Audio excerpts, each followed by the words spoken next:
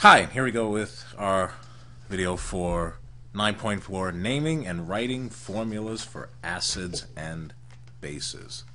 So we're not going to really do a whole lot more on acids and bases at this point in the year. That's going to be a bit later.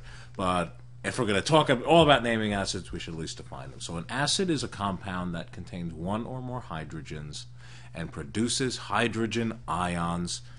Also, that H plus is a hydrogen ion when dissolved in water.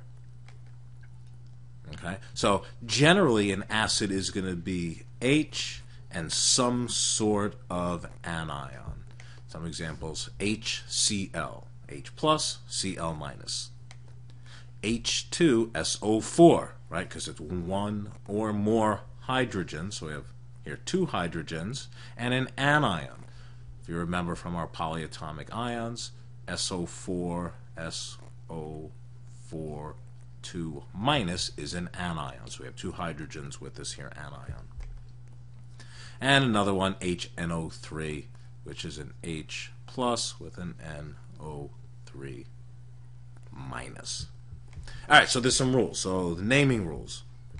Rule 1, if the anion ends in "ide", then the name of our acid would be hydro something ic acid. So, right, so in the case of HCl, right, it's hydrogen chloride, right? Hydrogen, because we call the hydrogen ion hydrogen here. The chlorine, when it becomes an ion, is called chloride, so it's hydrogen chloride. We change that to hydrochloric acid. Hydrochloric acid. All right, we'll practice a bunch of these in class. Rule 2.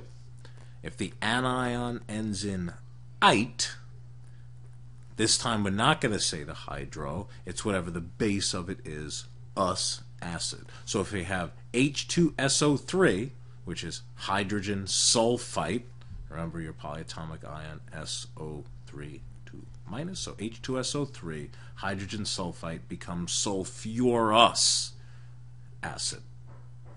And finally, our third rule, if the anion ends in "ate", then it's going to be something ic acid without the hydro.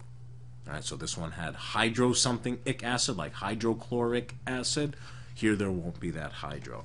So for an example, HNO3, right, we have our NO3 minus ion, is going to be called nitric acid, because this is a hydrogen nitrate. HNO3, hydrogen nitrate. So it's going to be nitric acid. All right, writing formulas, we just kind of do the rules in reverse. Okay? So let's say the name is hydrobromic acid. The fact that it says hydrobromic tells us that it's going to be a hydrogen because of the hydro, and the bromic acid means it's going to be hydrogen bromide. HBr.